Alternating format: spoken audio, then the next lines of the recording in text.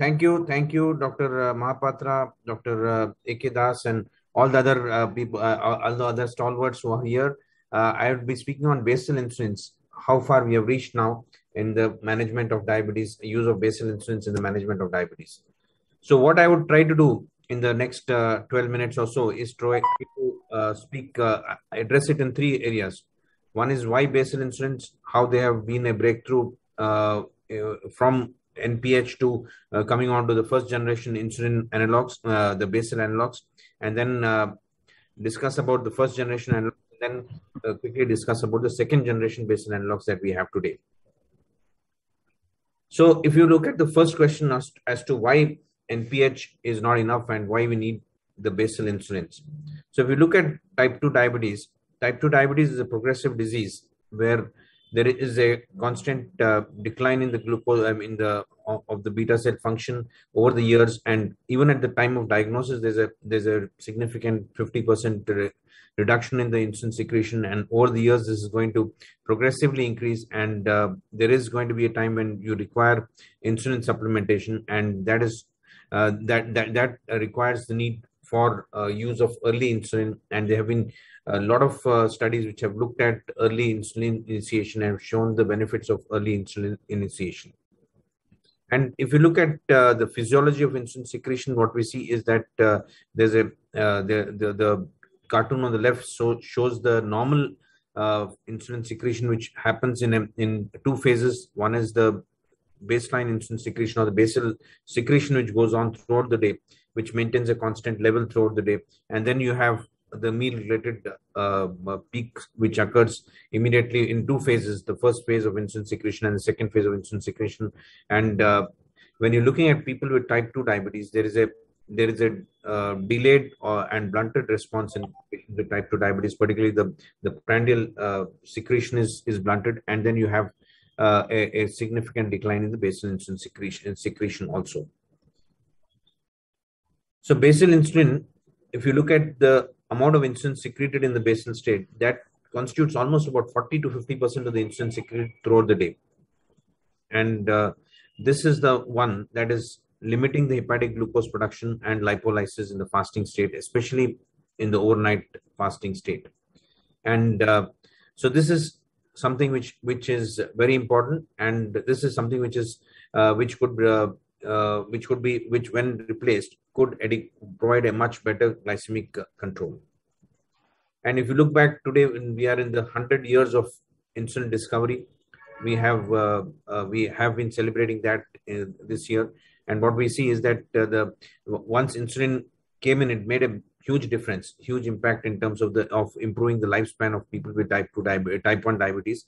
But what we also realized over the years was that we needed to mimic the normal insulin secretion, the physiological insulin secretion. What was required was to increase duration of action of the insulin, and for that we have the longer acting and the basal insulins that were developed in 1936. The first step was taken in the form of protaminating the insulin and producing the longer acting formulations like protamine zinc insulin. And then came the lenti insulins, which were very popular at particular time. And now we have the NPH insulin, which came out from that, the neutral protamine hectone. So the addition of basic protein led to the production of NPH insulin. Then from there, we have gone ahead with the production of the analogs, with the development of the analogs, the first generation analogs like Glargine and Detemir. And then we have gone on to the development of second generation analogs in the form of Degludec and even U300 Glargine, as you can see. So NPH came in 1946. It was originally animal sourced, and today NPH, we have the human NPH, which is made from the recombinant DNA human insulin. And the challenges with NPH are that although it did make a difference when it was introduced, but what we have realized over the years is that it has a shorter duration of action. I mean, it has action lasting for about 14 to 16 hours, and that's why that is insufficient to provide a 24-hour basal coverage. there's a need for multiple injections and need for resuspension of the insulin, because it's a insulin which is available as a suspension, and it needs to be resuspended and homogenized before it is to be used. So that is a factor which, if that is not done properly, then that can lead to a variability in its action. The other important thing is that there is a peak which is usefully, I mean, which is utilized well when it is given in the morning in the premixed insulin. You find the peak that comes up by the afternoon takes care of the requirement for prandial insulin in the afternoon can be avoided by the use of NPH in the morning. But in the night, when you use NPH, that peak can be unpleasant for some of these people with diabetes and can cause an early morning hypoglycemia.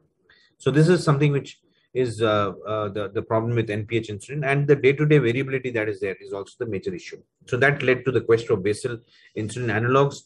The first generation analog was developed in the form of U300 Glargine, which is basically an acidic molecule which is stabilized at acidic pH, and once it is injected, there's precipitation of Glargine in subcutaneous tissue at the pH of the interstitial fluid, and there it crystallizes and it's gradually broken down and absorbed over the 24-hour period, and that leads to its protected action. There's a change in the structure, as you can see here, the change in structure, addition of two arginine molecules, and a change or even at A21. So these are the changes in the structure which led to change in the solubility characteristics of this insulin. The other first generation analog that we have is insulin Detemir, which is mainly produced by adding a fatty acid side chain, which increases the duration of action of which allows the insulin to bind to albumin and thereby causes a protraction of its action. The first generation analogs certainly brought about a big change in terms of when you compare it with NPH insulin. There was a decrease in variability and reduction in the risk of hypoglycemia, particularly nocturnal hypoglycemia, came down very significantly with the use of the insulin first generation basal analogs as compared to NPH. Both in type 1 diabetes and type 2 diabetes, you can see that the benefit that was produced was in type 2 diabetes to the tune of 2 to 53%, and in type 1 diabetes, it was anywhere between 20 to 46% reduction in nocturnal hypoglycemia. That was the major benefit that was seen with the introduction of these basal insulins. And the unmet needs of the first generation analogs was that they still had some amount of variability. They needed to be given fixed time dosing was required, because they had Glargine has a 24-hour action and it has to be given at the fixed time of the day. Higher nocturnal hypoglycemia rates, the nocturnal hypoglycemia rates, though lower than that produced by NPH, were still unpleasant at some times. And some of them, at times you would see in some individuals there was still a peaking, and that led to the variability in their actions. So this led to the development of second generation analogs, which are probably flatter than the first generation basal analogs. You have in this category, you have Glargine U300 and Degludec. As you can see here, these are the first generation analogs. NPH is what we started off with in 1946. And now we have insulin Degludec, which has got two different modes of protraction of its action. That is, one is by change in the structure, which makes it the addition of the fatty acid side chain. Once again, it's a hexadeconoyl side chain, which is bound with a glutamic acid spacer.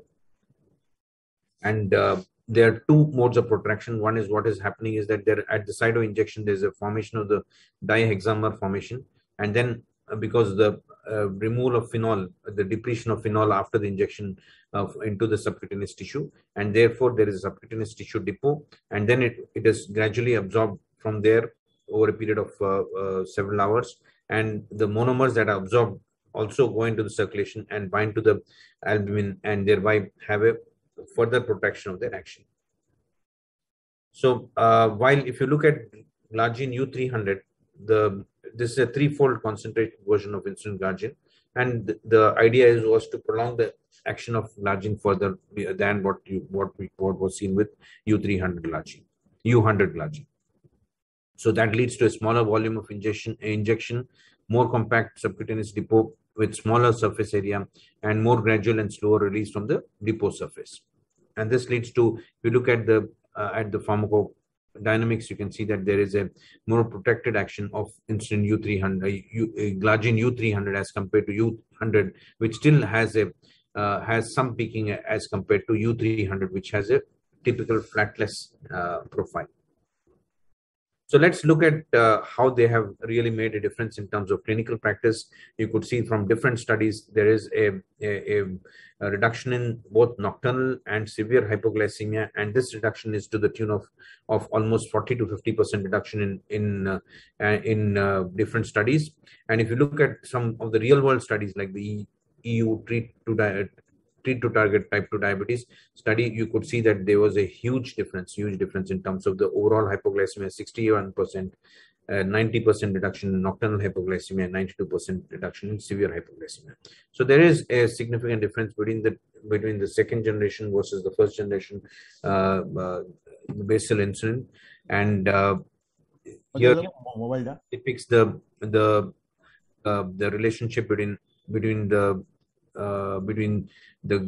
glycemic lowering versus the risk of hypoglycemia. And we see that with the use of Glargine, Degludec, the second generation analog, as compared to Glargine U100, you could see a flatter line suggesting that 1 minute left, sir. Hypoglycemia. Yeah, I'll be concluding in a minute or so. So Degludec has a lower day-to-day variability also as compared to insulin Glargine U100. And this glycemic variability leads to significant lower variability with the second generation analogs, and that leads to lowering of the hypoglycemia risk, particularly the nocturnal hypoglycemia. The diurnal hypoglycemia risk may be comparable, but the nocturnal hypoglycemia risk benefit is clearly seen between these two generations of analogs. And there is also better time in range and lower time below range with the use of these second generation analogs as compared to the first generation analogs. And there is data from both these analogs. If you look at Glargine U300, you have phase 3 data showing lower HbA1c levels, better HbA1c control, lower risk of hypoglycemia, and producing the same degree of the glycemic lowering being produced with lower risk of hypoglycemia. And when you compare both these analogs, the second generation basal analogs, you find that there is not much to choose between them. They have they still have some differences in terms of the nocturnal hypoglycemia. Different studies have shown different results. You have some studies showing slightly better results with the U300 Glargine, while others show better results with Degludec. But all in all, what we see is that there is better flexibility with the use of these analogs, the second generation analogs, and also lower nocturnal hypoglycemia risk and better time in range, as can be seen from these two analogs. So the guidelines recommend that there is a need for initiating insulin, and the preferred initiation is with basal insulin when there is and that remains as the first choice of insulin therapy in patients who are insulin naive. And so guidelines are unanimously recommending basal insulin at initiation, and that provides a good starting point to start off with insulin with, and then that can be intensified with prandial insulins when required. And even a recent recommendation regarding the use of insulin during COVID-19 pandemic has been, from the Indian expert panel, is also recommended starting with basal insulin analogs, which are the simplest and most convenient option, and initiated during in-person consultation, but wherever possible to initiate with in-person consultations. And just to show the practicality about this use, it could start off with this you start off with a recommendation of starting off with 10 units of insulin to initiate, and then adjust it every third day, and you could reach the goal that you're looking at, and a target fasting plasma glucose goal of 100 milligrams per day. So I would end with showing the various merits of basal insulin, where you see the benefits in terms of their efficacy in lowering the glucose levels, lowering the HbA1c, getting down the fasting glucose levels to control, simple and convenient treatment regime, preferred insulin for initiation, and preferred for initiation even during the COVID-19 pandemic, and is supported by both local and global guidelines. So with that, I would conclude. I would say that in summary that we have gone a long way from NPH to the first generation analogs, and now the second generation analogs, which have greatly improved the reduce the variability and have reduced the risk of hypoglycemia. That I'll thank you all, and I'll be happy to answer any questions.